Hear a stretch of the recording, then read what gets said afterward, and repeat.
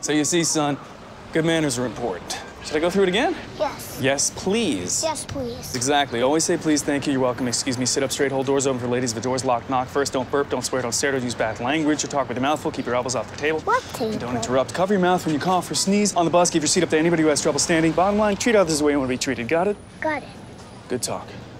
Most parenting is hard to do in just 2 minutes. But 2 minutes twice a day making sure they brush is easier, and it could help save them from a lifetime of tooth pain.